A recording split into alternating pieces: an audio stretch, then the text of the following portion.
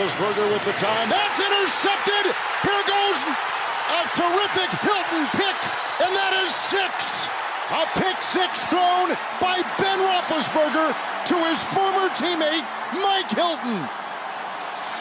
Holy Toledo! What a change of events, Kevin. Mike Hilton, as you mentioned, the former Steeler. Washington is on an out route. Hilton sits on it, and he undercuts it.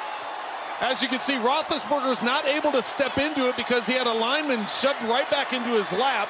So he's getting hit as he's throwing, which causes the ball to float. Hilton takes advantage of it, undercuts it,